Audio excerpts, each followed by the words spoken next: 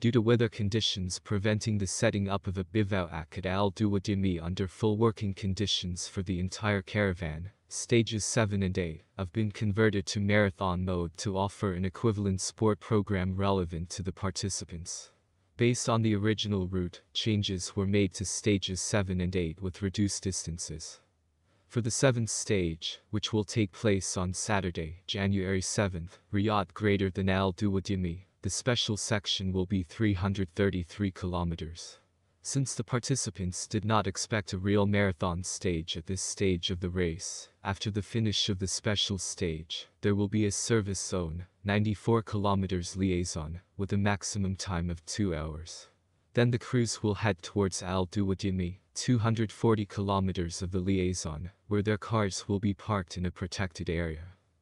Stage 8, which will take place on Sunday, January 8th, will run in the opposite direction to Riyadh, with the loop originally planned for Stage 7 being shortened by 128 kilometers. Thus, the special stage will be 345 kilometers, and then the participants will go to the bivouac in Riyadh. A day of rest will take place at the bivouac in Riyadh on Monday, January 9th, after which the Dakar will resume its original schedule, hopefully with sunshine.